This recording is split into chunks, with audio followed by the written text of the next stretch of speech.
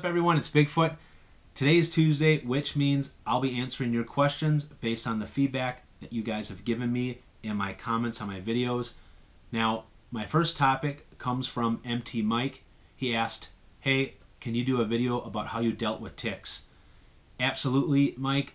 Now, before I actually talk about how I personally dealt with ticks on the Appalachian Trail, I want to cover some facts about ticks, and after I cover a few of those things, then we can talk more about the prevention measures, especially what I did on the Appalachian Trail. Well, to start off, let's talk about what ticks actually carry Lyme disease and the ones that you really need to be concerned about.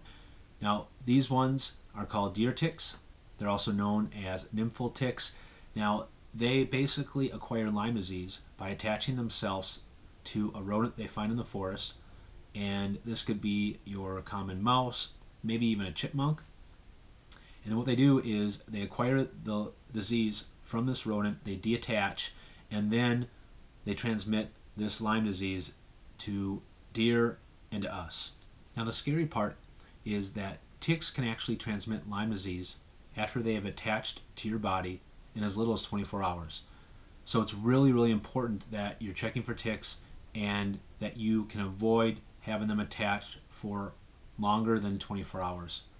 Although you can find ticks anywhere, they tend to avoid high elevations. I believe I read somewhere about a study that they conducted, and it was unlikely that they found ticks above an elevation of about 1,800 feet.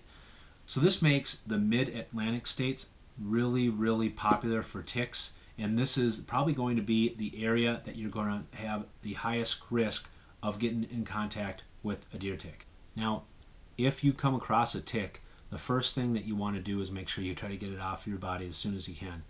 Now, that's not always going to be able to happen, and the key part here is that you are getting the ticks off of your body before they become attached. Once the tick is attached to your body, they can spread Lyme disease to you in 24 hours. So it's important that you're always checking for ticks, and if you find them, you get them off as soon as possible.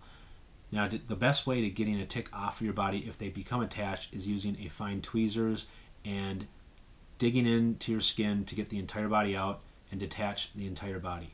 Now, the common symptoms if you do get Lyme disease are first and foremost the red bullseye that will appear anywhere between 3 and 30 days after the bite, and it will be around where the area that is infected. Other signs and symptoms include fever, fatigue, headache, and muscle and joint soreness. All right, well, let's go back to MT Mike's question about how I personally dealt with ticks on the trail. So I, first of all, use permethrin, actually this exact permethrin, which is the soya brand, on the trail. And I'll tell you, this is your first line of defense with being able to deter ticks and mosquitoes and all kinds of insects. It's a repellent, but I'll tell you, it did a fabulous job with repelling ticks. What I did was apply this to all of my gear. On the back of the box and on the bottle itself, it actually tells you exactly the gear that you want to apply this to. This is for treatment for gear, mosquito netting, tents, nets, canopies, screen enclosures, sleeping bags, backpacks, ground cloths, hammocks, and camping chairs. It's not effective on the skin. It should only be applied to fabric only. So before I started my thru hike, I applied this to all of my gear, and I basically would apply this every month. Now, it states on the bottle that you want to apply this every 42 days or every 6 wash cycles, whichever comes first. Because I was going through about 6 wash cycles a month, that's why I applied this every single month. And I will tell you, during the entire course of the Appalachian Trail, I only found 1 tick on me the entire time. So this stuff did a fabulous job. This is also recommended by many ridge runners and trail maintainers, and I don't know why you wouldn't use this stuff. So that's my first line of defense. All right, just a couple notes on the permethrin. When you're applying this, you want to make sure that you are applying this in an area that's well ventilated. I chose my garage, and if it was sunny out and it wasn't the middle of winter right now, I would be doing this outside with the sun shining, but you want to make sure that there's not a lot of wind and things like that. But first off, applying this well ventilated area, don't do this indoors. Secondly, you want to make sure you're applying it about 6 to 8 inches away from your gear. Now, I would apply a generous amount on the exterior of all of the fabric of my gear, And then I would flip it over after 30 seconds and reapply the other side and just let it sit there and dry for 2 to 4 hours. The next thing that I used, and I really only used when I got through just the end of the mid-Atlantic states and into the New England section, was a mosquito spray that had 20 to 30% DEET. You don't want to have anything higher than really 30% DEET because it will melt some of your gear and plastic. I know some hikers out there that actually use 100% DEET and they wreck their sunglasses and parts of their gear. So make sure that you are using only 20 to 30%. Now, a few other things that I personally did was I make sure that I showered every single time that I got into the town, or there are times when you pass by certain areas that offer free showers. I can recall in the mid-Atlantic states especially, there were quite a few places, especially in New York. But it's important that you are showering and staying clean. This will also give you an opportunity to be able to do another tick check. I got a haircut about midway through my hike somewhere in Pennsylvania, and I did that, number one, because I was just really, really warm, and number two, I wanted to make sure that I could identify when I did have a tick anywhere on my head. So that was something that really was more of a preventative measure for ticks. Now, I mentioned that I did my laundry every time I got into town. Now, every time I dry my clothes, I did dry them under the high heat setting, and basically I did this to make sure that if there were any ticks on my clothing, that they would die in that cycle. Make sure you check with your gear that your gear can withstand the high heat cycle. Now, the next thing I did was wear the highest sock that I could find. I had the Darn Tough socks, and they basically went up to almost my calves. And I did this because I didn't wear pants very often on the trail, and this was important because when you are trudging through the forest, the ticks are going to be hanging low on the floor, on plants, and when they do fall on top of you, they are probably likely going to be crawling up from your ankles, and I wanted to make sure that that area was covered so I can identify them and pull them off. Now, if you are wearing pants, that will benefit you because you're going to have an opportunity to be able to see them better, and they're not going to be crawling on your skin, which means they can't attach to you. Now, if you are wearing long pants, it is recommended to basically tuck the bottom of your pants in your socks. I honestly didn't see this very often, but that is something that the ATC recommends.